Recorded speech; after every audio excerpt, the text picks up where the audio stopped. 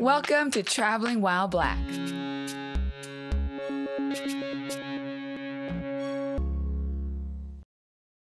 Hey, what's up? I'm Anthony, this is my wife Marley, and welcome to another episode of Traveling While Black. Yes, welcome back everyone. As a brief reminder, our show is based on our experiences traveling, and we base those experiences off of how good of a drive it was, how much fun we had, and most importantly, how comfortable do we feel as Black people visiting for the first time. So for this week's episode, we head to a part of the state that we have not been to yet, again, and it's more in the southeastern part of the state. Yep, we headed to that part of the state to visit the cities that make up the area known as the Tri-Cities.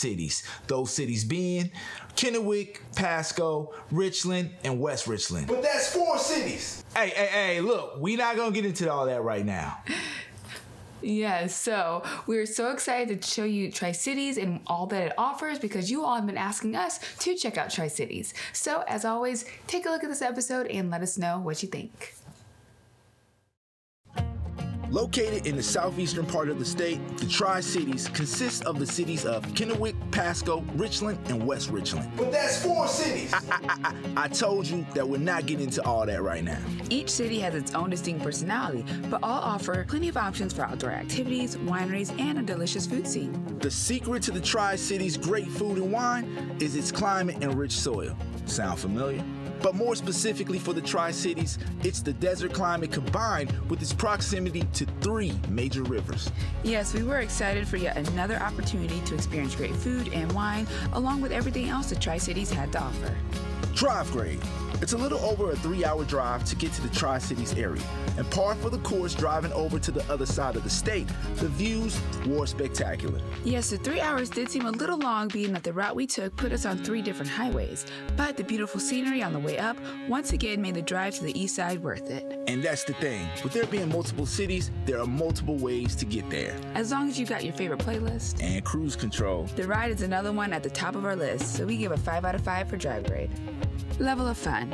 The cities of Kennewick, Pasco, Richland, and West Richland. But that's Hey. The cities of Kennewick, Pasco, Richland, and West Richland that make up the Tri-Cities all offer great options for things to do, but we wanted to make sure that we experienced at least one thing that aligns to what makes the Tri-Cities great. We broke those things into 5 categories: the nature, the shopping, the wine, the food, and finally, since it's a bit of a trek, the lodging. First, starting out with the lodging. Obviously, out of the 3 cities, you expect to have many options for places to stay, but we were able to stay at one of the best options in the Tri-Cities, the Lodge at Columbia Point. The Lodge at Columbia Point is just like its name states. It's on point.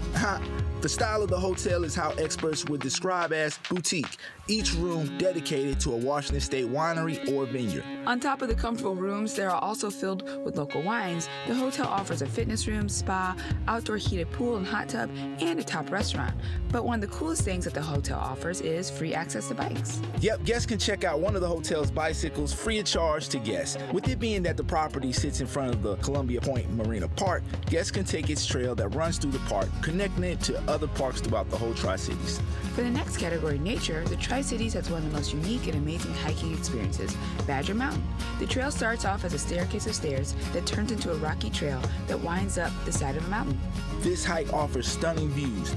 We'd even say this is probably one of our favorite hikes of all time. Plus, this trail is accessible to all ages and skill levels. We've seen hikers ranging from small children all the way up to seniors. We even met and conversed with a senior gentleman that said he hiked the trail at least once a week. And we were going to interview him at the top, but we didn't make it there. We'll try to come back and do it again next time. For the next category, shopping, we can go on for days experiencing options. So we thought it would be cool to hit up the public market at Columbia River Warehouse. Why? Because public market offers a variety of businesses. The public market at Columbia River Warehouse is a year-round market that features local businesses ranging from artists to food vendors. The market's building was actually constructed in the 1920s and served as a paper mill and storage facility, and you can still see remnants of the building's history.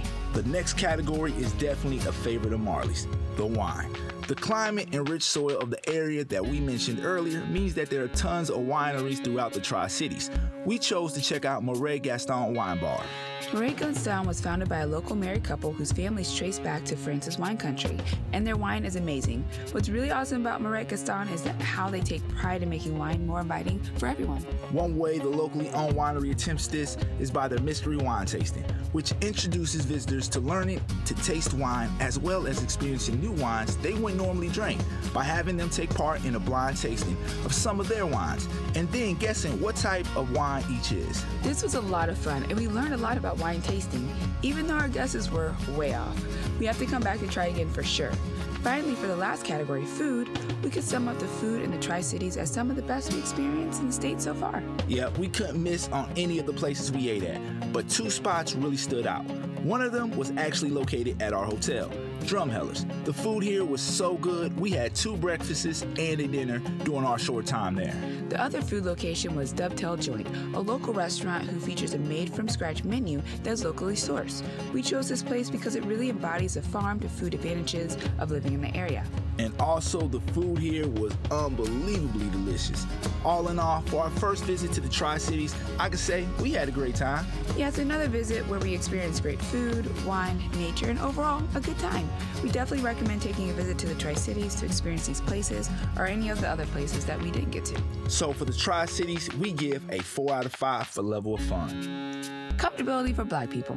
So our grade for the Tri-Cities is an interesting one, to say the least. See, our experience within the establishments we visited and the people we interacted with in those locations and around town were very friendly and welcoming. So our experience in that regard was positive. Where it gets interesting is when we consider the fact that we saw but only a few other Black people during our visit, which isn't the first Washington city we had this experience. But for the Tri-Cities, it felt different, due to the fact that the area has an unfortunate history in its treatment of Black residents.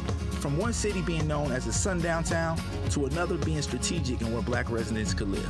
So it kind of felt as if the lack of Black people was the ramifications of that past. It does feel like the Tri-Cities is making an effort to continue to improve from the mistakes of its past, and there are still Black residents in the Tri-Cities thriving, specifically in the city of Pasco. We will be going back to cover those individuals and tell their story. Again, we absolutely still recommend experiencing the Tri-Cities. I mean, the lack of Black faces and in a place that once attempted to exclude Black people is even more of a reason to go. Like we said, we're going back. So for comfortability for Black people, even with our great time and welcomed experience, the current condition of an area still healing from the ramifications of its past makes us give the Tri-Cities a 3.5 out of 5. We hope you found this episode to be helpful and entertaining. Be sure to check out our previous episodes. And don't forget to subscribe to our YouTube channel and check us out on all of our social media platforms. Until next time, beautiful people, stay up, stay true, and do you.